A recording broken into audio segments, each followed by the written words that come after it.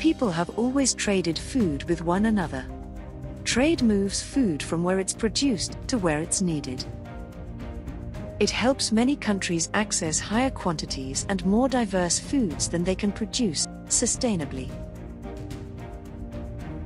Trade contributes to food security, healthy diets, and promotes efficiency and overall growth.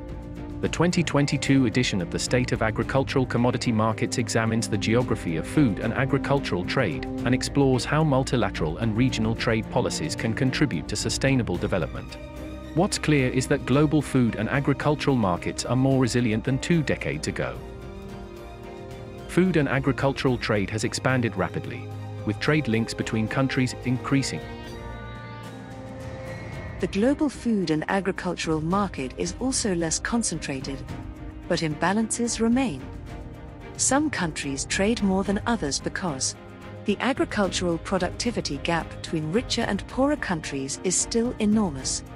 Trade costs can be significant, and natural resources needed to produce food are unevenly distributed.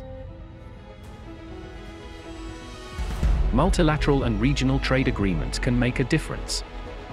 Multilateral trade integration, in particular, remains the most efficient way to foster growth, ensure food security and better nutrition for all, and make trade work for sustainable development.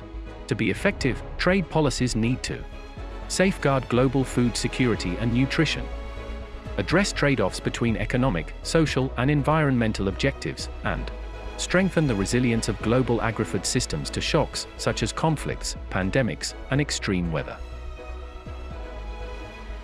With targeted policies in place, food trade can help build a more sustainable world for better production, better nutrition, a better environment, and a better life for all, leaving no one behind.